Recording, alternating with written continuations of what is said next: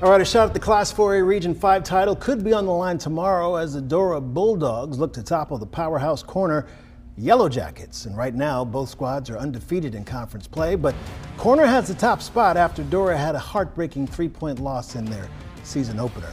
After that, the Dogs have been destroying their competitors by an average of 28 points per game. Corner may be coming in with the edge after running up an average 52-point a game so far, but head coach Trent Campbell says the key to winning comes down to cleanliness. I think we're in a good place. We're a very experienced group, but we just haven't been quite as sharp as I think the coaching staff would like us to be. We were very heavily penalized the first couple of weeks of the season and really cut back on that last week, so that was exciting to see. We need to do even better this week.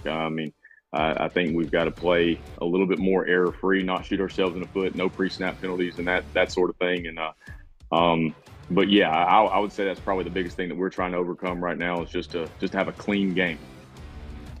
Ryan Hennessy and Kerry Osep will break down all the highlights tomorrow night on High School Huddle starting at 10:15.